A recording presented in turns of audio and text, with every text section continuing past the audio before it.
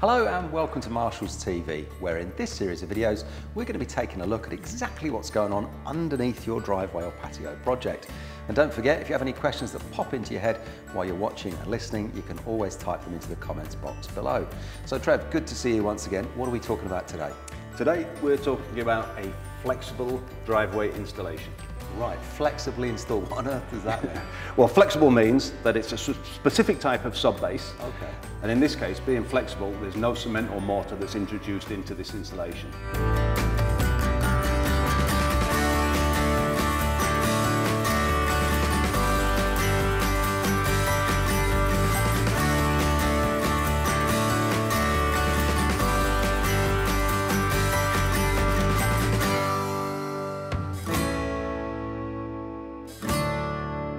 Before you get started, you need to make sure that a flexibly laid driveway is right for your chosen product. And you can do this by checking the Marshall's website or indeed in our brochure. But of course, if you're anyway unsure, you can always get the work carried out by an accredited Marshall's installer. So Trev, what's the first thing we need to do before we get started, whether I'm doing it or somebody else is doing it? First thing we do is dig out approximately 240 millimeters. Right. And if ground conditions dictate, a little bit more. And the next thing we do is where's the water going? We need to make sure we know what's happening there. Yeah. Also, damp-proof course. We need to make sure that is 150 mil above your finished paving level. Great, all right, so we've sorted out a runoff, thought about the damp-proof course. What about now edge restraints? Is this a system that needs edge restraints? It does. We need to incorporate these, and it's at this stage that we install them. We put them on a concrete footing, install your edge restraints. That's what secures the whole drive and keeps it framed and secure. Gotcha. So once our edge restraints are in, Trev, presumably it's now we're thinking about what's going on underneath. We've got to put some foundations down. That's right. That's when we introduce our hardcore, which is an MOT Type 1, right.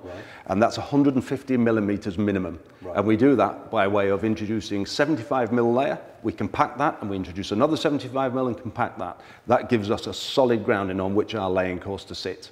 So once we've got these two layers of that MOT Type 1 compacted and laid, Trev, we're almost ready for our top layer, are we? We are. This is where we introduce our sharp sand. Now we want 30 to 40 millimeters, and we compact that. Right. And then we screed it off to give a nice finished surface on which our blocks to sit. And that is our finished surface, the blocks, the product on top. We're all done there, are we?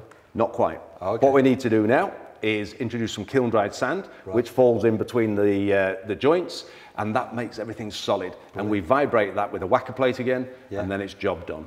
And there you go. And then you'll have a driveway or a patio that looks as good as this one. You certainly will. Thanks ever so much.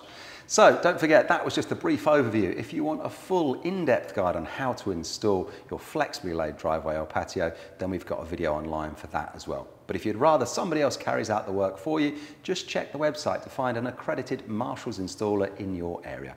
And as always, don't forget, subscribe to the channel Marshall's TV to find out all of the information across all of the driveways and patios that we do. But for now, thanks for watching and goodbye.